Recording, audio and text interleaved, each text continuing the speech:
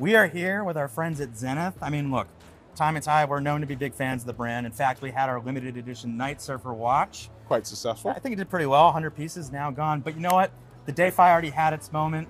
LVMH Watch Week, we're past that. A lot to love there. However, there's also a lot to love when the Chronomaster Sport debuted, and now Zenith is doubling down on the Chronomaster line. So, digging into the Chronomaster Sport, we now have two-tone models, steel and rose gold, as well as full pink gold models. Now, these models do not utilize ceramic bezels. They use precious metal bezels, okay? But here's the twist. The pink gold or rose gold, it is cap gold. Now, that might deter some, however, it does mitigate cost. So it keeps things approachable in price, proportional to what the watch is. There's a lot of value involved with these watches. But the full rose gold model, it is all rose gold, solid rose gold links, okay?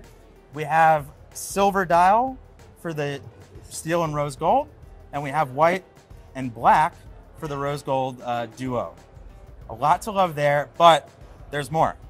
Yeah, we're kind of going to go away from the sport, and now we're going to go to the open. So first thing we'll see there, a little decrease in size, where with the Chronomaster Sport, size was coming in about 41 millimeters. Yes. Now we have the Chronomaster Open, which is 39.5 millimeters. It has this beautiful Hesalite open area of the dial for you to see the inner workings of the movement, which is, of course, the legendary El Primero 3600.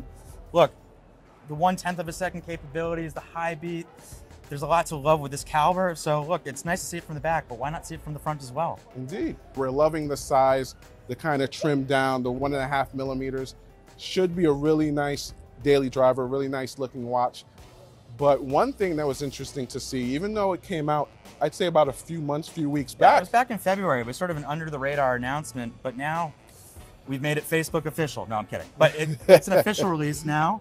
Look, it's already hard enough to produce a ceramic bezel, especially one where it's not a ceramic insert, it is a full ceramic bezel. But what if it wasn't just one color? What if it was three?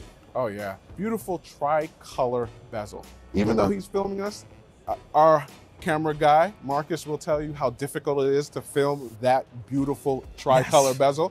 But it's such a beautiful thing to see in person. It really goes with the subdials of the watch. It kind of expands that color outwards.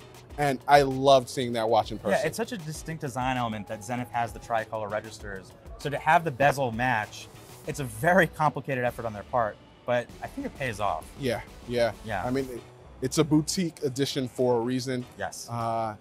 If you have an opportunity, if there are any more of them out there, definitely stop by your nearest Zenith boutique. Try to get some hands-on time, or at least see this thing, because it's just beautiful.